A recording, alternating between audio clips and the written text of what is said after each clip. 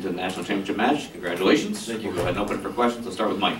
Ryan, I don't need to really remind you about happened last year, but when he got ahead of you 2-0, is anything in your mind saying, oops, there it goes again, or how do you block that, and what do you change your mindset? No, I'm just going for the next point. You know, it's wrestling, something's going to go wrong at some point in your match, so staying positive, get back to my stuff. Kyle, thank you. How did it feel getting back to that point and then really pulling away and having a dominating win? Felt great, you know. I mean, had a slow start, not the start I wanted, but got my feet under me, finished the job, and now got one more.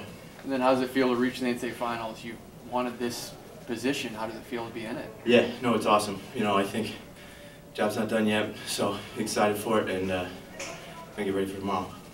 Go ahead, Mark. Yeah, Ryan, tell me a little bit about Northwestern, how you made your decision to go there, and what it's been like since you've been there.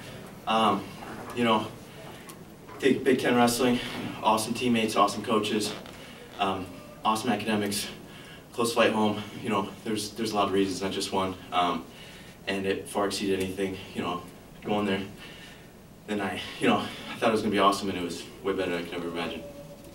Good, Mike. We don't know what's going to happen around tonight, but Northwestern brought 10 guys here.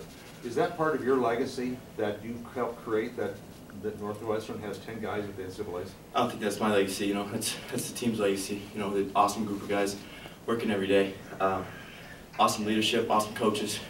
So it's an awesome environment to be around. So I think it's just a product of the culture the coach has brought in and instilled in the team.